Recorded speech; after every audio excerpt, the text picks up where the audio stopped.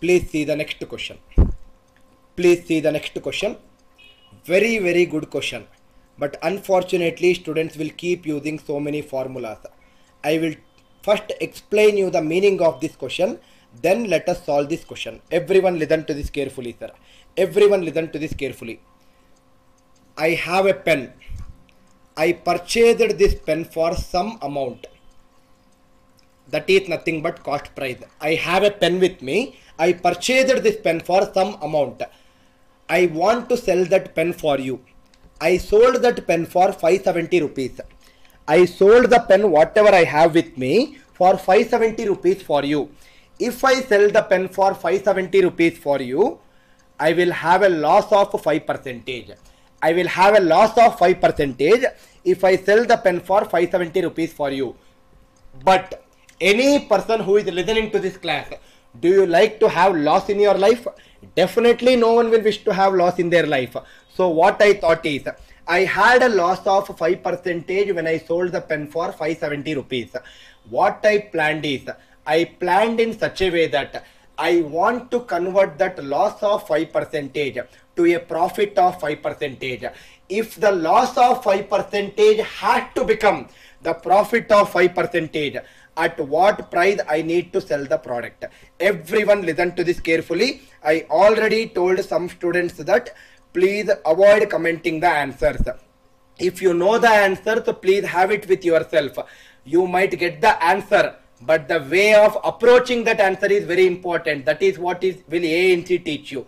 Everyone please stop commenting the answers, sir. Now see here, I will teach you in two methods. Whichever the method you are comfortable with, you can pick that method. Yesterday, if you remember, fifth formula we wrote in our class. That fifth formula is nothing but selling price is equal to cost price into 1 minus loss percentage. Selling price is equal to cost price into 1 minus loss percentage. 1 is nothing but 100%, right? 1 is 100%. That means when the loss is 5%, when the loss is 5%, 1 is nothing but 100%. My selling price will be how much? My selling price in that case will be 570 rupees. That means 570 is equal to cost price into 95%. 100 minus 5 is 95%. This is my first equation. Similarly, I had another formula yesterday what I wrote. Selling price is equal to cost price into 1 plus profit percentage. Selling price is equal to cost price into 1 plus profit percentage. When the profit is 5%, 100% plus 5% is 105%. When the profit is 5%, I am actually finding what should be my selling price. SP is what we need to find. This is my second equation. Now I have two equations.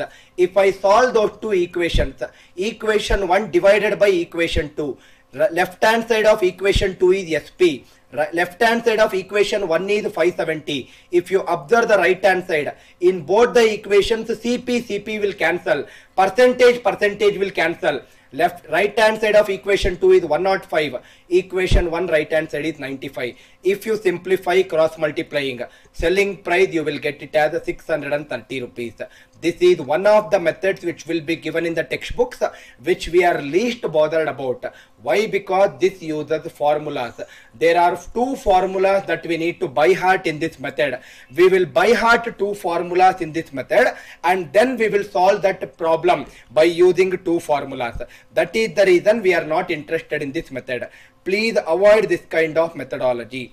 Please avoid this kind of methodology. Now everyone listen to this carefully, sir. Everyone listen to my method too. I will write the question once again. Selling price is nothing but 570 rupees. Loss percentage is nothing but 5%. What should be the selling price if the profit percentage is 5%? Method 2. ANC way of solving the problem without using any two equations. Everyone listen carefully to this method, sir. Can I say that loss percentage is 5% means, what is the meaning of 5%?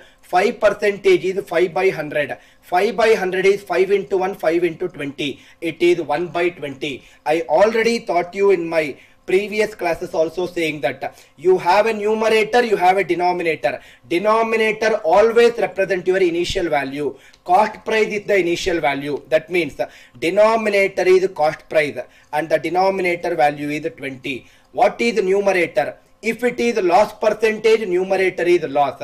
That means loss is nothing but 1 rupee. Cost price is 20 rupees. Loss is 1 rupee. What should be the selling price? Selling price should be 19 rupees. But according to the question, selling price is how much? According to the question, when the loss is 5%, it is 570. 19 is becoming 570. Multiply by 30. 20 also multiply by 30. 20 into 30 is nothing but 600. That means I purchased the pen for 600 rupees. I purchased the pen for 600 rupees. Now I want to make 5% profit. My cost price is 600 rupees. 10% of 600 is 60. 5% means half of 10%. What is half of 60? 30. That means on 600 I should have 30 rupees profit and then I need to sell it. So that my selling price should be how much? 630. Kindly avoid using formulas to solve any problem, and this method we will implement in all the problems, because any tricky question also this method will make it to be a very easy methodology and you will understand over a period of time. I hope the idea is clear for you people. Suppose for example, it will clear everyone's doubt at one shot. Everyone please listen carefully. In our school days we studied this concept. If one pen costs 5 rupees, then what is the cost of 7 pens? If one pen costs 5 rupees, then what is the cost of 7 pens? Now please listen carefully. If one pen costs 5 rupees, what is the cost of 7 pens? How we were solving in school days? Let the cost of 7 pens be x, and then we were cross multiplying. That is the method what we were implementing in our school days. But what we are implementing right now is 1 is becoming 7. 1 is becoming 7 multiply by 7. 5 also multiply by 7. 5 into 7. What should be the answer? Answer should be 35. Or another way of doing is 1 is becoming 5 multiply by 5. 7 also multiply by 5. 7 into 5 is 35. You asked me a question, sir, what if there is no multiplying factor? Cross multiply. Simple, right? I am teaching you the basic mathematics what we studied in school days. I hope the idea of this question is clear. If you do not have multiplying factor, and another one answer for your information, most of the questions what they give in the examination will definitely have multiplying factors.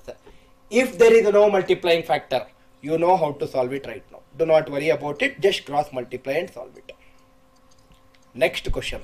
I hope this idea is clear for each and every student. Next question. Just to keep on listening, I am very particular about today's class. Some beautiful questions are going to come.